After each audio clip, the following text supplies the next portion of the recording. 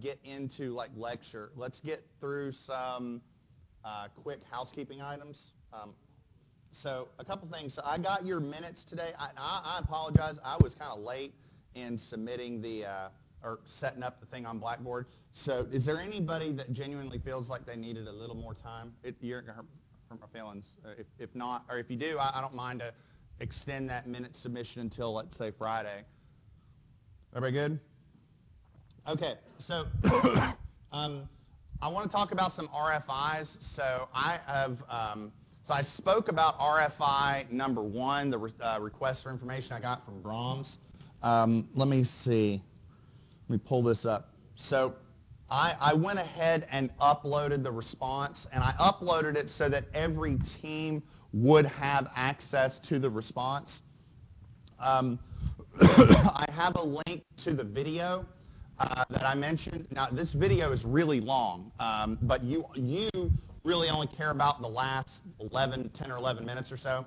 There's a time stamp that I put in the letter in the response to the RFI. So if you go to this video and you start the video at, I think it's like 1 hour, 3 minutes, 25 seconds, this is what you are after, which is basically sort of a start to finish on how to build a bridge. And it's only about 10 or 11 minutes long, so I think it's going to be a pretty valuable resource. Now, there's 2 things. I watched it this morning, and so I'm trying to think, is there anything in here that's super different from typical bridge construction that you need to be aware of? And so I found really 2 things. Number 1, in this project, the deck forms, I think I mentioned this last time, that the deck forms were just sort of laid across the girders as opposed to being separate pieces and being tied together with mounting angles and strapping and whatnot, that they were just laid across the girders and the shear studs were shot right through them. That's probably not typical, but they were granted that ability on this project. And 2, and I think we mentioned this last time or discussed this, the bid well. Do y'all know what I mean when I say a bid well? It's the device that's ran across, or it's a piece of construction equipment that's ran across the bridge that helps set the deck elevation, smooth out the deck. What they used on this site was really, really small. It's basically just this little, it's almost powered by a lawnmower motor. They just attach a cable on each end and just sort of drag it across, and it's got a little crown in it, and it just screeds it accordingly. And then what they do is they run behind it on either end with a couple bull floats and just bull float it to get it smooth, and then take the rake with the little metal spikes and drag it across to get the ridges on the deck, and put the sealant on it, put the burlap on it, and that's it. So it's a little different. So I just wanted y'all to be aware of that. Now, I did struggle a little bit with the third question, which was, and we talked about that last time, which is how exactly do I want to set the limits on shipping in a way that is standard and isn't really going to affect every group. So this is sort of what I came up with. There's an FHWA document on limits regarding commercial freight. Now, a lot of this really isn't going to matter to us, but if you go down to the very end, there's this ISTEA freeze limit for basically if you're shipping something super long. And so, for instance, this would be the limit for a truck tractor carrying 2 trailing units. This is on length. This is on weight. If you go here off of length, from state to state, it gives you limits on the length of your shipping piece. Now, what I suggest that we do in a way that's standard for everybody is we just go off of this. The problem is this is state by state, and West Virginia has no shipping limit, okay? And so what I suggest that we do so that we all have a value that we can all go off of, is let's just take the average from the column for three shipping units, and we'll just go with that. So you average out all these numbers for 3 trailing units, and that's what we'll use. So I figure that's a simple way of coming up with a dimension that's going to at least be citable and work for everybody. Sound good? Yeah, because I did sort of struggle with that. I'm like, what do I want to do that's standard? So I think this is pretty reasonable. Because one of the problems is a lot of state DOT and owner agencies really don't mandate. They don't say, here is your maximum shipping length. They basically just say you kind of need to figure it out. And so, yeah, without any geographical information, I figure this is the most reasonable approach. Any questions? Okay. Now let's talk about RFI number 2, and you're going to see something kind of funny on my response here in a second. So first off, I got 3 questions on RFI number 2. The first 2 questions, I come up with kind of the same response. So the question, this is from In the Moment, and they asked me, do you have to include the costs of material testing? And question number 2 is, do you have to include permit costs? And my response to that is yes, but with some clarification. Really, it's yes only if these costs are unique to a given alternative. So the example I came up with in my response is, let's say you have 2 alternatives, and both alternatives are utilizing a cast-in-place concrete deck. So you're going to have folks on site doing slump tests. You're probably going to collect cylinders and go do 7-day testing, 14-day testing, 28-day testing, all of that, right? But that's the same for both alternatives. So that unit cost really isn't going to affect whether or not you select alternative 1 or alternative 2, right? So I guess my answer is, do you need to include those costs in your estimation for the alternative? Yes, if it's going to affect the selection of your alternative. If not, don't worry about it. Do you have to include it in your final? Yeah.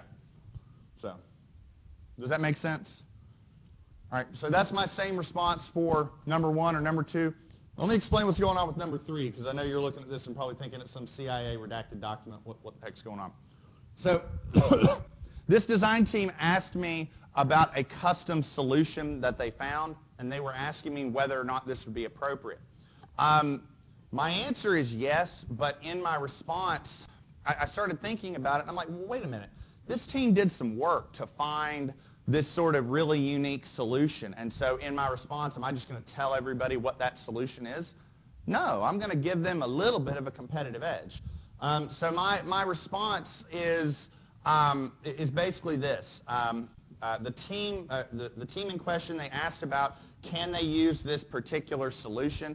My answer is yes. I have no problem with that. In fact, I highly encourage you to seek out custom solutions that work for your project. I mean, you don't have to use the traditional bread and butter approach if you've got something that's unique and cost effective. I have no problem with that, and I encourage it. My only requirement is that if you're going to use something that's out there, if you're going to use something that's unique, you have to have some type of cost data or some type of scheduling data or some way to compare alternative 1 to alternative 2. Because if you've got, okay, here's this regular old bread and butter composite steel girder bridge, and I'm able to estimate its cost to the penny, but I found this really cool thing online. I don't have any idea how much it costs or how long it would take to build, but it looks cool. Then there's not really a way of making a comparison. So if you find one of these custom solutions, I would suggest that you reach out to the manufacturer or the design firm or the company that generates this solution and ask them. Just point blank ask them. I mean, usually a lot of times these firms are pretty responsive to stuff like that. You pick up the phone and call some engineer and say, hey, I'm a student. We got a project. We saw this and we think it's really cool. Our professor encouraged us to think outside the box. Can you tell me a little more about it? They'll probably say yes, and they'll probably tell you everything they want to know. So, because they'll be kind of flattered that you found it. So, yeah, but I wanted to guard their work a bit. So I redacted the document. I actually went through and used the redact tools in Adobe. So it's not like I highlighted it black. So if you hovered over the font, you can say, oh, nice going, Dr. Mike. No, I redacted it and went through all that. So, yeah, I felt like a spy a little bit. Not really. Not really, I'm not that much of a dork. But did that answer your question? And is everybody else okay with that? And was your question answered, or your question? I guess you were the one who submitted the RFI. So. Oh, yeah, that's good. Okay. Anybody else? I am curious, I mean, obviously I'll respond to an RFI when I get it, but I'm curious, are there any other RFIs you think coming up the pipe? You have any idea on what it's about? Just, I mean, like, if it's a short question, like, I'm not saying don't submit the RFI, but if it's something I can answer quickly, I will. If not, then. Do we need to, in our cost estimates and things like that, do we need to worry about approach labs and things like that? Because, technically we're building the superstructure, but that kind of ties into it if you're thinking about it being a drivable. Yeah. Like, do we need to get this thing to operation? Is that part of us, or? Okay. Let me think about how I want to respond to that, because the short answer I'm thinking of is yes. I'm going to, with approach slabs, I'm going to kind of take the same approach that I did before, no pun intended, where if it's the same for each alternative, then you can kind of neglect it. You'll need to incorporate it in the final. But there's also something to be said about if you're using, let's say, an integral system, then it's different than if you're using a traditional abutment and then it's just something you plop on at the end. Because if you're using an integral system, you're casting all that together. And so it's just not the same story. So I need to figure out how I want to word that, but that's kind of generally what my... And then one more, this isn't really an RFI, I don't believe. Our bridge decks, we can basically assume that they're going to be the same no matter what side, or if we use steel or concrete, basically the girder's not going to affect the thickness of the slab or the size. It's all going to be uniform, is that correct? Yeah, but if you're using something like a post-tension segmental box, then there isn't really a deck, because it is the deck. Yeah, that's not something. So, but some teams might, So in that instance, like, you don't have a deck. There isn't one, because the girder is the deck. So it does change how you determine your DC1s and DC2s and DWs a bit, but I mean, yeah. So, like, you might have a girder that's more expensive. Like, think you have a girder and a slab, a cheaper girder and a slab, or a more expensive girder and no slab. Which one's more viable? I don't know. It depends. So, yeah. I do know, but I'm not answering it.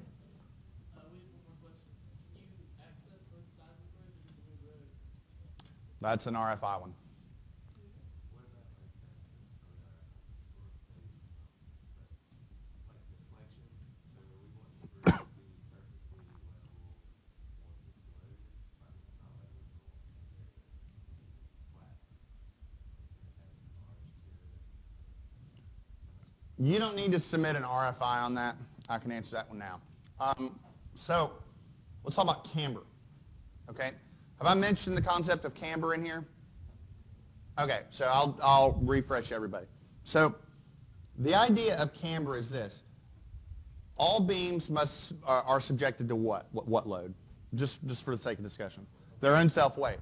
So every beam's going to deflect. It is what it is. Okay. So let's say, for the sake of discussion, let's just keep it simple, that I have a beam that's only subjected to two loads: its own self-weight and some occupancy, some live load, whether it's a truck, us, whatever, it doesn't matter. So it's self-weight and it's live load. What I can do during construction is this. Let's say for self-weight, I do the math from structural analysis, and it's going to deflect 1 inch. What I can do is I can actually take that beam and bend it upwards, physically bend it upwards 1 inch, so that when I take that beam and set it down, it sits flat. Okay? That's what camber is. Camber is trying to overcome dead load deflections by basically bending it in the opposite direction, so that when you look at the bridge in its intact state, it sits flat. So to answer your question, what I'll say is this. Regardless of your solution, you can take into account dead load deflections pretty easily. Live load, you can't. Okay, live load's pretty variable. We don't camber bridges for live loads. And we don't do that for buildings as well. It's just something we don't do. What we do have, however, are live load deflection limits. Okay, they are in the spec. We'll probably actually discuss some of those today, and we'll also discuss between now and the next few days how to actually determine live load deflections. So, to determine live load deflections as well as live load moments and live load shears, I'm going to need an RFI on that one, or somebody's going to submit me an RFI on that, and then I'm going to provide data to everybody. But walk before you can run type thing. So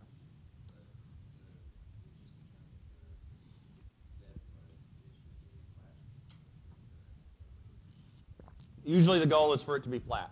Now, I mean, well, that's true, but is that the case for our project? No, that's on the request for proposals. That's on the request for engineering services. Remember, the bridge is sloped. It has a 1% downgrade, so we don't have to deal with that. Now, let me say this. Are there bridges that are arched? Well, yeah. Usually the reason is not dead loads. Usually the reason is to try and match grades on either end. See, it might sound silly, but to change the grade on one end, like a couple percent, you might need to have an approach that goes down a few hundred feet. And so if you've got a bridge and you've got this grade here and this grade here, usually it's like, well, we're going to have to match grade just to make the structure work. So, but it's not a dead load issue. And I'll say this, in those extreme issues, you probably don't really even have to worry about camber because it's curved so far upwards that under dead load, it's going to go from being really curved upward to kind of curved upward. So, yeah, in those scenarios, the trouble is just getting the bridge together. So, what do you think? Any other questions? Okay. I should start opening up PowerPoints. All right.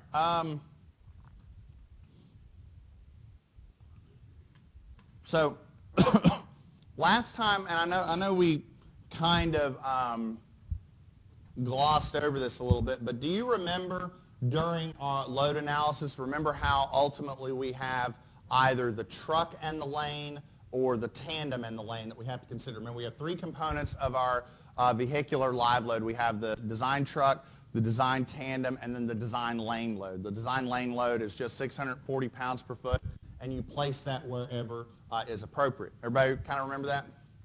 So what I want to do today is I want to kind of get into the mechanics of, well, how do you actually do live load analysis? Dead load analysis is pretty easy. You got a beam, you got some dead load on it, WL squared over 8 if it's simply supported. Boom, there's your moments. WL over 2, there's your shears. Like it's pretty simple. If you took structural analysis, you should sleep through that. Live load analysis, though, is a little different. It's going to combine some things that we discussed in structural analysis, which I'm going to kind of review for everybody because it's pretty important. And it's also going to combine some stuff that you haven't seen before. So ultimately, what we're trying to do in a live load analysis is this. So let's say I have a bridge. The bridge goes from point A to point B. And let's say here's my design vehicle. What we have to answer are really two things. Number one, where the truck goes this way. So it's longitudinal placement. And then the other question we have to answer is where does the truck go this way, transversely along the section. Now, we answer the question of longitudinal placement through the theory of influence lines. And so I'm going to kind of review that today.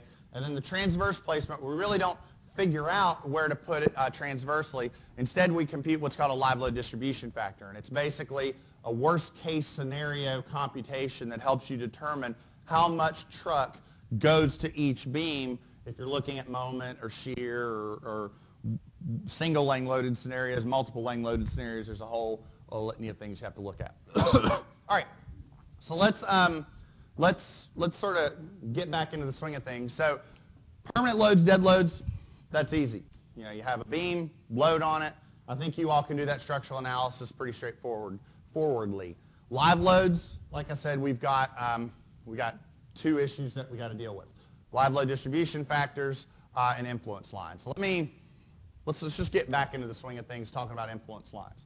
So I covered this in structural analysis, but I know that for some of you that might have been a little while ago. So let's sort of get back into that. So what is an influence line? How do you construct an influence line? Remember how this works. Okay, let's say you got a beam. It's simply supported. It could be a truss. It could be whatever. How do we do this? We identify a point on the structure that we're interested in. So here's the beam. Let's say I want to know the shear here, or I want to know the moment here. And I keep my eye fixed on that point. And then what I do is I take a single unit load. So we're dealing with US units, so we can think of it as a 1 kip load. We take that 1 kip load and we move it across the structure. And as we move it across the structure, again, we keep our eye fixed on our point of interest. And as we move that load across the structure, we record the response at that point of interest. We plot that response, and that plot is called an influence line. And so this is the example that I use in 312, so I think you all probably remember this. So we have a beam simply supported. We'll say it's 80 foot long for the purposes of discussion. And then what we're going to do is we're going to look at the reaction at A. Okay? And so on the bottom, we're going to plot the influence line for the reaction at A. So for instance, if I put the load right on A, it's a 1 kip load, so the reaction is 1. Okay? As I take that load and I move it from A to B, the reaction at A goes down. So for instance, if I put the load, let's say, right smack dab in the middle of the beam, bless you. If I put the load right smack dab in the middle of the beam, then the reaction at A is 1/2. Okay? And so I keep doing that until I get to the point where the load is at B. I think if I place the load at B, there is no reaction at A. And so you can kind of see how this works out. And you have an influence line that looks something like this. And so that plot right there would be the influence line for the reaction at A. Now, one thing to keep in mind to remember, and for statically determinate structures, influence lines are always just that. They are lines, okay? Now, I'm not going to get into the proof of that here, but you all remember the Mueller-Breslau principle? Remember that? Remember how, a graphical way of drawing an influence line? Remember, if I want to draw the influence line for the reaction at A, I kick that support out. And so if I kick the support out at A, what does the beam do? It acts like that. It just sort of flops down, right? And if I take that and I move it through a unit displacement, if I take point A and I pick it up 1, it's going to act like that. And so that's how we can graphically draw an influence line. We're not really going to have to do that in here because we'll have some software and some things that will make our life a little easier. But I just wanted to make sure that everybody was clear on that. So again, for statically determinate structures, influence lines are always linear. For indeterminate structures, they'll have some curvature to them. All right? They are incredibly critical for bridges, okay? Because really for 2 reasons. Number 1, they graphically tell us where to put the load to maximize the response. And B, they will do the analysis for us. So for instance, if I have the HL93 truck, okay, so let's just bring this back, you know, to reality. I have an influence line for the reaction at A. So from a practical standpoint, this would be quite useful if I was trying to design, let's say, the abutment at A. Okay? So if I'm trying to design the abutment at A, or let's just use some common sense. If I'm trying to design the abutment at A, and I got to move that truck to generate the worst response at A, where am I going to put that truck? As close to A as possible, right? So remember that axle spacing is variable. I'm going to keep that axle spacing as short as possible, keep it at 14 feet, and I'm going to stick the heavy axles, the rear axles, towards A. So really I'm going to put my truck like that. I'm going to put it towards A. I'm going to have the front facing towards B so that I have the heavy axles over at A. And I'm going to keep that rear axle spacing at 14 feet. And so, but that's what the influence line tells us as well. Look at the influence line. The larger values, the higher values are towards A. So it tells you where to put the load. Once you do that, not only can you, not only does it tell you where to put the load, but it'll do the analysis for you. So remember, let's say I have a beam. Let's say here's the support and here's the support.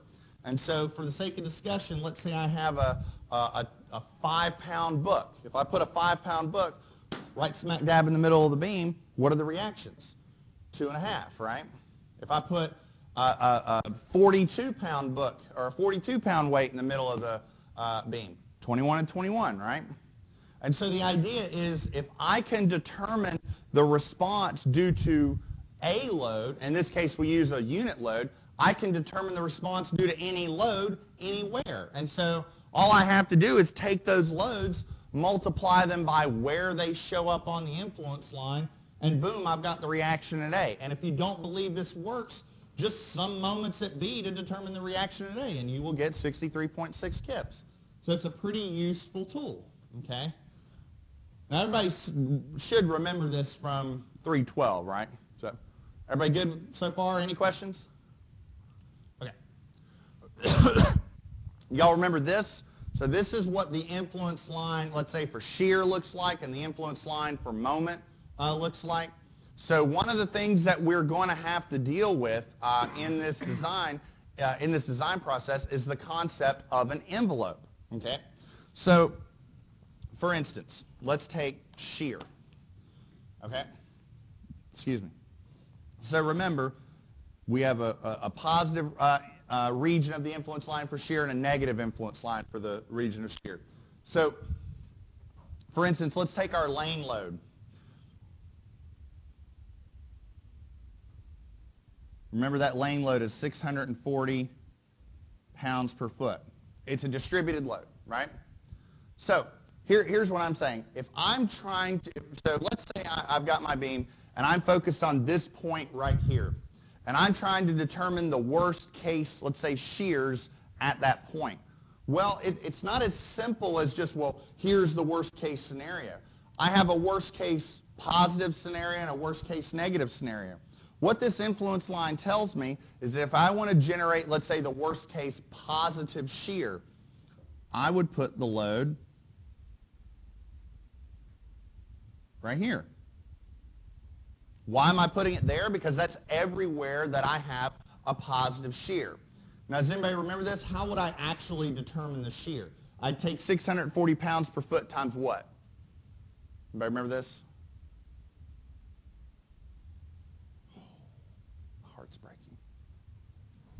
So what's that? The area, right? Remember, you'd take 640 pounds per foot times the area under the influence line, and that would give you the maximum positive shear, right? And then you'd have, let's say, a maximum negative shear. You'd take 640 pounds per foot times this area, right? So remember, when it comes to situations where you're dealing with moving loads, it's not as simple as just here's the load. It's here's the range of loads that this region needs to be able to withstand. So you might have an influence line, or you might have a situation where you're looking at shear, and that region in shear has to be able to withstand anywhere from like positive 20 kips to negative 10 kips because of the nature of you know, influence lines. So is everybody okay with this? All right. One thing to keep in mind, here I'll erase this just for sake of discussion. One thing to keep in mind, one of the downsides or the issues with influence lines is that influence lines, while they are incredible analytical tools that will help you address moving loads, the problem with them is that they will only help you determine the response at a particular point. So the question is, how many points are enough, right? What do I do? Do I just pick one point on the structure? Do I pick 6? Like, how many different points do I pick on the structure? Well, it is common convention in bridge engineering to always draw influence lines and determine moments and shears at 10th points. Okay? And so we're all going to be doing that in here. And I think you'll kind of see what I mean here in a second. If you recall, one of the things I mentioned was influence lines for indeterminate structures would be curved, okay? I think you're going to kind of see after this example how this would work and ultimately what I'm going to need you to request of me. So what I have here is a bridge. Let's say the bridge has two 90-foot spans. Okay, so this structure is indeterminate. Well, I say highly indeterminate. It's not highly indeterminate. How indeterminate is it? First degree, right? It has one extra support, okay? So what we would do is we would divide this structure into 10th points, okay? And so what that means is that for every 10th point along the span, we're going to draw an influence line. So we're going to draw an influence line at 9 feet, at 18 feet, at 27 feet, at 36 feet. And we're going to draw influence lines for each of those points. So we're going to do an influence line analysis. You know, draw the influence line, put the load in the worst case scenario, determine the response. So I just want to show you kind of what influence lines look like for indeterminate structures. So what we have here, this is an influence line at 9 feet. So 9 feet away from the support, I'm drawing a section and I'm saying, okay, what's the influence line? Now, pop quiz, let's see if everybody remembers this. How much is that jump? That's 1, right? Why is it 1? Because that's how much the load is, right? Okay, so this is what the influence line would look like for 0.1 L. And then I'm going to skip forward a few slides. You can kind of see as we move across the span, the influence line changes, but you can kind of see a definite pattern going on. Everybody see that? And so one thing for shear, like the influence line kind of changes its direction. So this would be the influence line on shear just to the left of the support, and this is what it would look like just to the right. It kind of flips. All right, yes? Would you, like, say you had a connection with different poles, That's a good question. The answer is probably no. What I would do is I would still do the 10th and just linearly interpolate. But I think also there's something to be said about scale. If I had a bridge that was 2 90-foot spans, that's good enough. If I had a bridge that was 2 350-foot spans, I'd probably do more than 10th points. I might do 20th points or something like that. I might be more accurate. You can be as accurate as you want because, but ultimately what you're going to do is if you ever need moments or shears in between point A and point B, you're just going to linearly interpolate anyways. So even though that's a good, you know, you look at these, you go, wait, is linear interpolation even reasonable? Because that doesn't look very linear to me. Well, that's one of the, I'll say 2 things. One, that's one of the reasons why we use 10th points. So if all I did was draw an influence line, let's say, for the middle of each span and that's it, that wouldn't be good enough. We need enough more data in order to accurately represent what's going on. But in the end, 10th points, that's close enough for government work in most applications. If you've got much longer spans, like super long spans, you know, like the cable-stayed bridge over here, I'd probably use more than 10th points on something like that, but that's not an everyday bridge. That's once in a lifetime. So I'd be super accurate on that one. Any other questions? This is good stuff.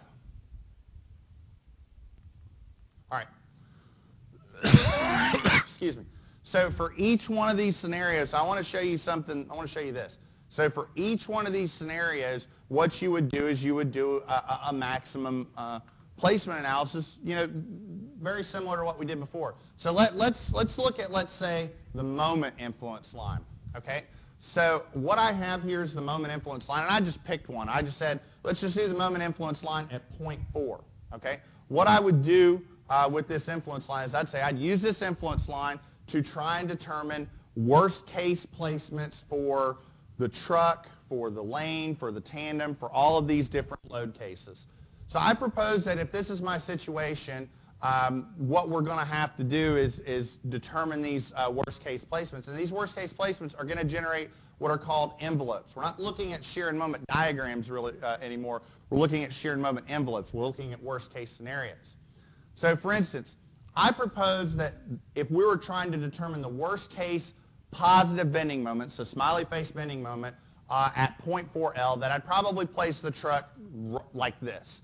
I'd have my heaviest axle placed right over that point load right here, and then depending upon which value was bigger, put the other 32 kip here and the 8 kip here. And if you do the scaling, this value ends up being a little bigger. But that'll generate the worst case positive bending moment. For the worst case negative bending moment, where do you think I'm going to put the truck? Over there, right? Probably somewhere about like that, okay? And how do I do the analysis? Well, there's 2 ways of doing it. I could take this problem, put it in RISA, run or STAT or whatever program you want, and run the analysis, or I can say 32 times that value, 8 times that value, 32 times that value. So at any one random point on the structure, depending upon where the truck is, the truck could cause the beam to bend in a smiley face fashion or a frowny face fashion. So there's going to be a range of moments that that particular point needs to be able to withstand. For the lane load, I do something very similar. I propose that if I'm trying to determine maximum positive moment, I'd put the load everywhere that the influence line is positive, and if I'm trying to determine negative moment, I'd put the distributed load anywhere the influence line is negative. And same process as before. Distributed load times the area under the curve. Distributed load times the area under the curve. And so we do this for every 10th point along the bridge, and we end up generating a table that looks something like this. Okay? Now, I'll go ahead and tell you, give me 1 second, I'll entertain a question. I'll go ahead and tell you that we, in this course, aren't really going to have to deal with these. Okay? We don't have to deal with these or these because these are only or investigations that you have to consider for negative bending. We only have a support here and a support here. So the beam is never going to frowny face. It's always going to smiley face. So we don't have to consider this. If you ever have a pier in the middle and you have negative bending, you have to consider that. So we don't have to worry about it. Yes?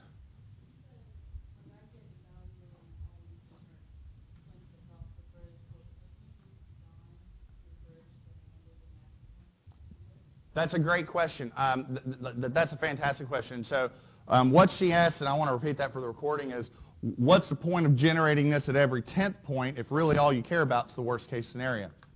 It's a great point.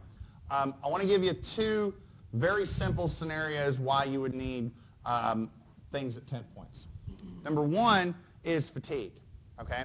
So depending upon the span of your bridge and depending upon the configuration, well, first off, you are going to need some type of cross frame. Let's say if we're looking at steel, you're going to need some type of cross frame or some type of diaphragm to brace the girders this way, right?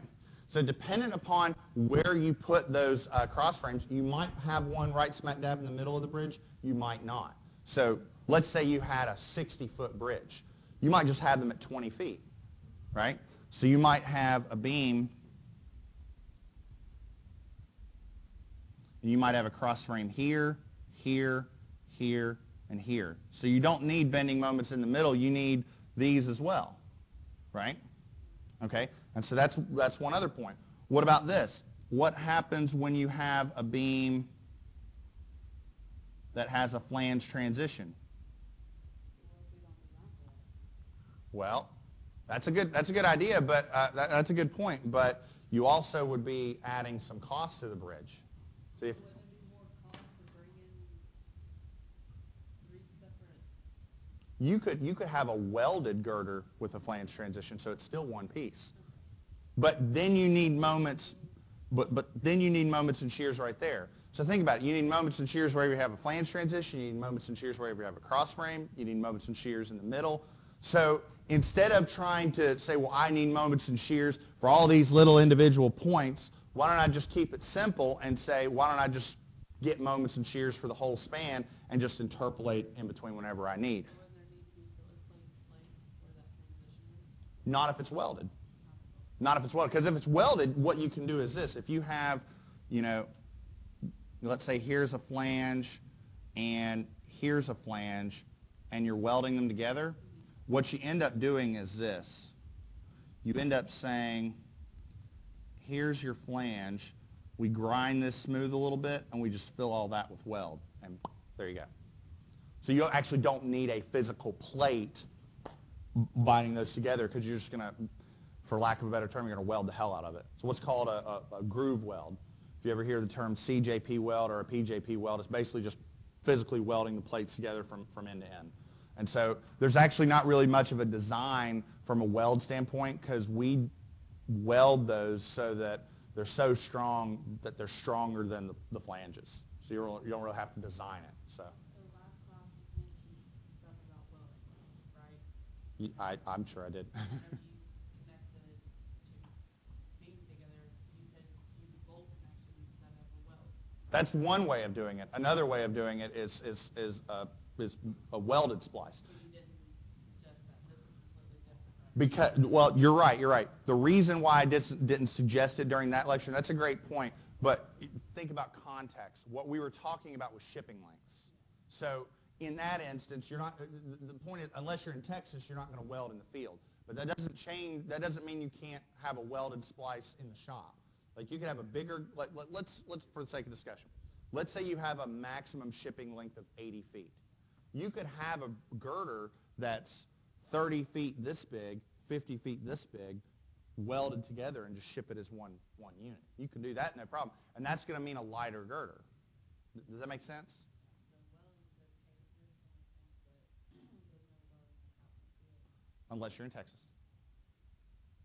No, I'm serious. Unless you're in Texas. Texas, that's like the only state in the country that allows that. So, because they're Texas. No, it's because they have a specialized team that's certified to do that, and they're like the only state in the union that has that.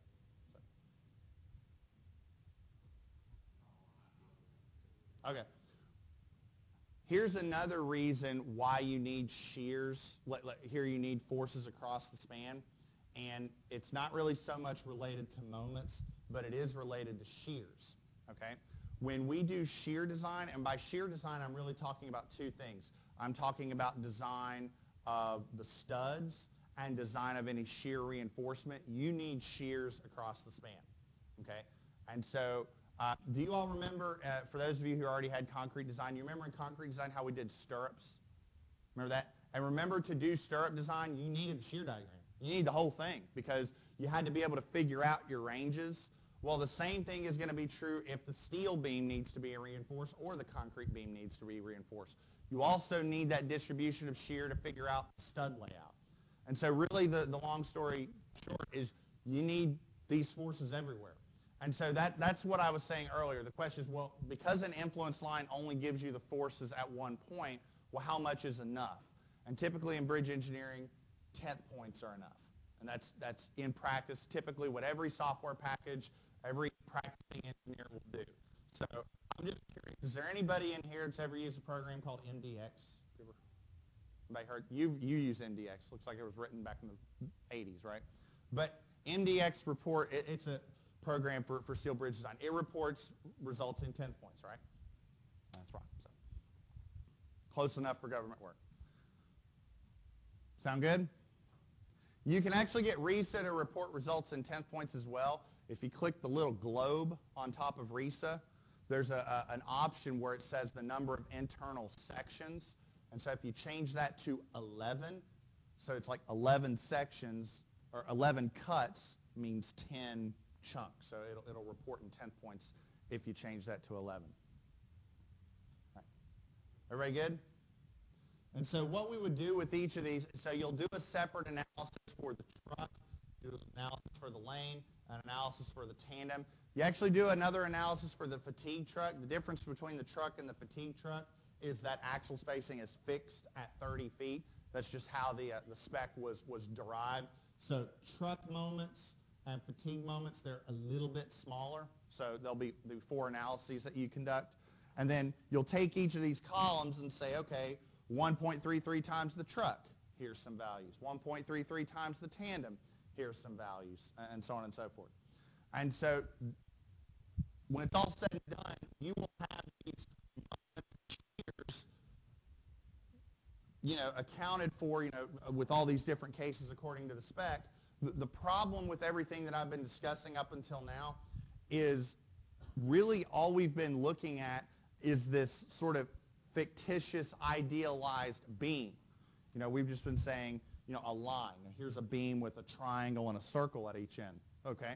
The problem with that is, well, if I have a bridge that has, let's say, 6 I-beams on it, well, how much load goes to that beam, or that beam, or that beam? So that's the second question. The first question is, well, how do we determine where the loads go this way? That's influence lines of what I've been doing here.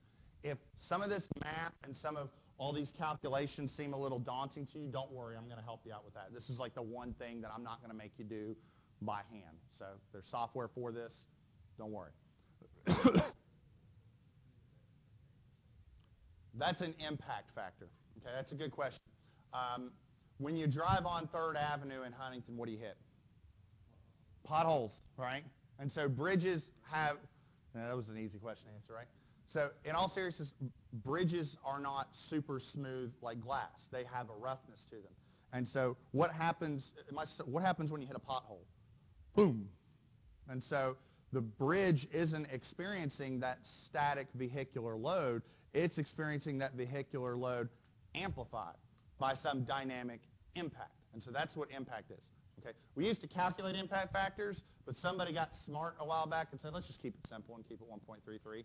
And so you only apply the 1.33 to the vehicular loads, the truck and the tandem. For the lane, that's just simulating that steady state of traffic, so we don't apply it. So what we're going to do next time, this is what we're going to do next time. We've answered the question this way. Next time we're going to answer the question this way. And that's where live load distribution factors come into play. Don't worry, we're going to do a lot of examples on this, so you're not going to be lost, and I'm going to help you out with some of this analysis later on. Everybody good?